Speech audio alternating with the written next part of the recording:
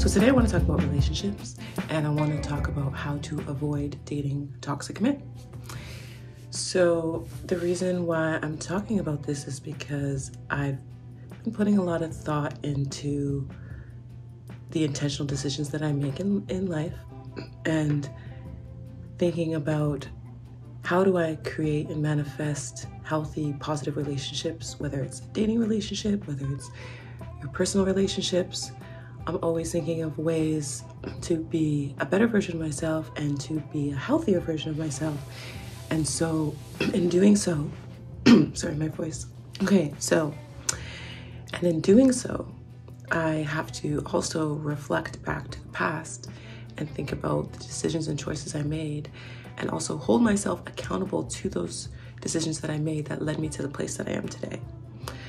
So to tell you a little bit about my dating history without getting too much into the details, because I've always been a pretty private person, especially when it comes to my personal life and my dating life. But I did want to share some general personal details so that it can give a little bit of context to the conversation without sharing too much. So, what's going on with my hair? I feel like there's a piece sticking out. So, my dating history is pretty short. It's a long and short story at the same time. But the short story of it is I've only had one long-term relationship, and it was for several years. And I could tell you the year or the amount of years that it was. And to one person, they could be like, oh, that is such a long time. And then to another person, they could be like, oh, yeah, I guess. And another person, they could be like, oh, girl, that's not long at all, blah, blah, blah, blah. So I'll just say it was several years. And for me, it was a very long relationship. And it was my only serious relationship. So up and like previously. So yeah, so I had one long-term relationship, and the person that I dated, he was very similar to me. Like, our personalities were very similar, and I wouldn't say we look similar, but we looked like a couple. Like, we looked like what you would, like, if you looked at us, you would like be like, oh yeah, you guys are a couple. Like, if you saw us like walking down the street and we were like holding hands, you would assume, like, obviously because we're holding hands, but even if we weren't, just us being together with a vibe, most people would think that we're a couple because we kind of have like a similar vibe.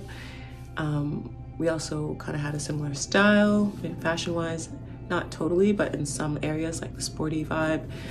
And then we also have similar interests, and we also have similar energy, like very intense kind of fiery energies.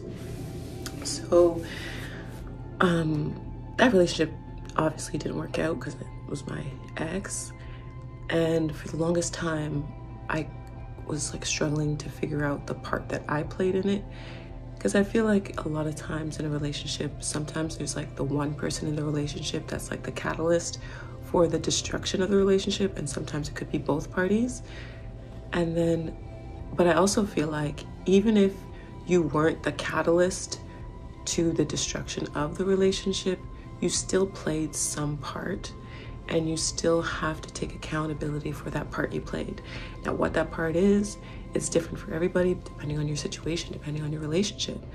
But it took me a while to come to terms and take accountability for the fact that even though I felt like my ex was the catalyst to the destruction of the relationship, I now can look back and say, okay, well, these are some things that I did that negatively contributed to the relationship, or these are some things that I didn't do that I could have done that was on me. So that took a really long time to acknowledge, because for the longest time I just wanted to say, well, it was his fault, he's the reason. And it's like, yeah, he might have been the major reason, but he wasn't the sole, only 100% the reason.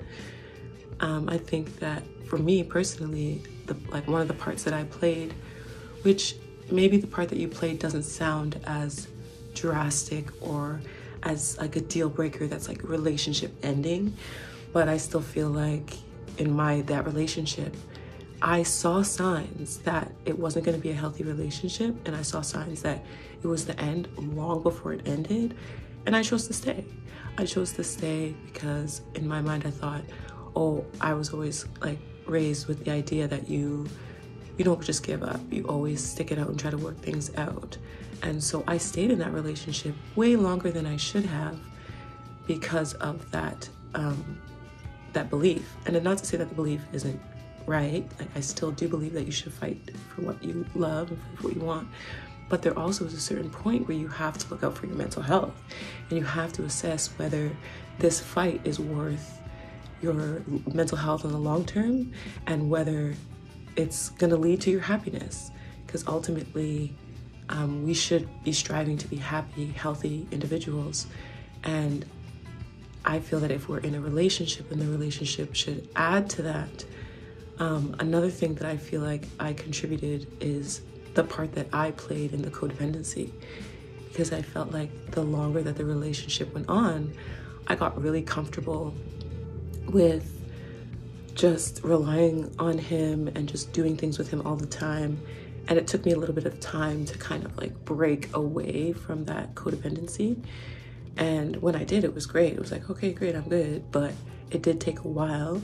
And I have to own that. I have to own the fact that I was also a codependent person in that relationship for quite a long time. And I had to make a conscious decision no longer be codependent. Yeah. So another thing, so that relationship ended, passed. And then I realized that after that relationship, I was going through this period of being single, and I was just, kind of replaying some of the traumas in some of the new men that I was going on dates with and meeting. And at the time, I wasn't even realizing or acknowledging that I was going through this pain, and I was going through, really going through the breakup. I would, treat men a certain way because I felt I was treated a certain way, or at sometimes not be attentive to or treat men like they're a little bit disposable, like, oh yeah, that guy, whatever, without actually taking the time to get to know him as a person and really value him as a person, as the man that he is. So I take accountability for that. When I look back and I think to those days of after I ended my relationship with my ex, how I was out on the scene, the dating scene, I guess you would call it, and I wasn't really being intentional. I was just being selfish, and part of me thought, oh well, I felt like I was so selfless in my relationship that it's my time now. I could have whatever I want, and I'll do what I want, and I shouldn't care how it affects other people. But that's just not true, because every action that you take, especially towards another person, is going to affect them. So if you are projecting your past relationship traumas or whatever traumas from your past onto any individual that you meet or spend time with, you have to hold yourself accountable to that. And I'm glad that years later, I can say that, yes, it was not right of me to project my past traumas from my relationship onto new prospects, the men that I was dating or going on dates with. But I'm also not hard on myself because, I'm nobody's perfect. I'm not perfect. We're all here to live and learn. So I am gracious with myself and forgiving of myself, but I also just want to be clear on how I carried myself in the past, so I can set clear intentions for the future and how I choose to carry myself. And so I noticed that a lot of the time when I was going on dates, after that breakup, I was meeting the same kind of man. It was different men, but it was the same type. And these men, they had I would say they had toxic traits that was similar to my ex. And so it also took me a while to realize that if you don't do the work on yourself and you don't put in the work to heal yourself and grow and become a better person, then you are just going to attract the same type of person. And if you are in an unhealthy place and dealing in unhealthy ways, then you're going to attract other people who, you're most likely to attract other people who are in a similar mindset. And so fast forward to the more recent time, when I've been, like this time where I've been kind of putting some more thought into, the past and, assessing my journey from then till now. And I'm pretty proud of myself because I feel like I'm a lot more intentional with the people that I meet and the type of people that I attract into my life. And when I did end up going back and trying dating again after those toxic experiences, I noticed that the men that I were meeting were not the same toxic type of men that I was meeting before. I was meeting good quality men who are good people. Not to say that those other people were not good, but they may have not been in a place in their life to be able to be healthy and whole, mentally, physically, to be able to then offer that energy to somebody else. Whereas I feel like now that it's not like an end of the road healed at moment. Like, we're always on a journey of healing, but I feel like I've put in a lot of work to work on myself. And I feel like that is the reason why I was able to start attracting more positive type of energies, more healthy type of energies. And I would say this is doesn't just apply to when you're dating. I would say this applies to life in general. When you are intentional and when you are putting in the work to be a healthy and whole person, then you will also likely attract others who are in the same place. And that's not to say that people who are not in that place won't come around in your world or in your life, but I feel like when you are in a healthier place, your discernment is stronger and you're able to see these situations a lot more clearly, rather than getting caught up in a situation with like a bad relationship, like a bad dating relationship or a bad friend, or an unhealthy relationship or an unhealthy friend or an unhealthy family member that's just toxic to your life, and you accept them.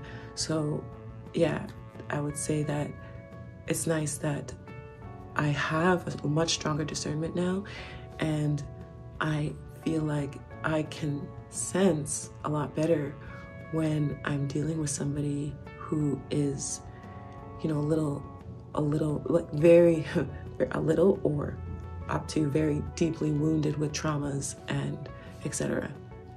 So yeah, I'm curious as to what other people's experiences are, what other people's opinions are on just the energies that they attract and their dating experiences in general, not really having to share anything too specific, because I'm not trying to bash anyone or to tear anyone down, and I'm not trying to say that my ex is a bad person. He's a great person, he's very nice, but what I realized is that just because somebody's nice, just because somebody's a good person, just because somebody's beautiful, that doesn't mean that they're the right person for you.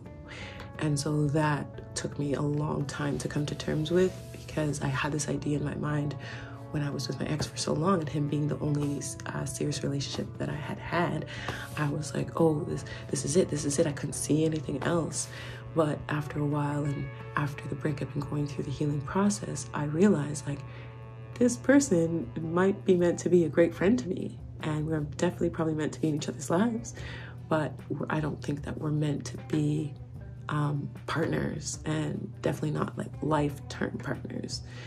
So yeah, it was very relieving to come to that realization. It was like a huge weight was lifted off my shoulders, because I had put so much pressure on myself and so much expectation on myself. And then to come to the realization that the person you thought was your person, there's no other way. And then to realize like, no, like I know myself a lot better now, and I know that the type of person that I'm more likely compatible with, and the type of person that I'm least likely to be compatible with, if you know what I mean.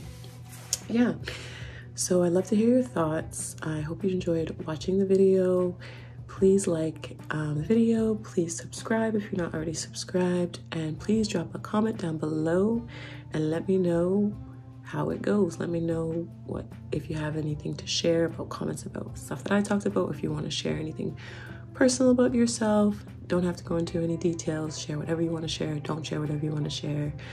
I look forward to hearing from you guys, and I hope you guys liked the video, and hopefully I'll be making a lot more videos now. And yeah, hope you guys enjoyed and have a great day, and goodbye. See you later.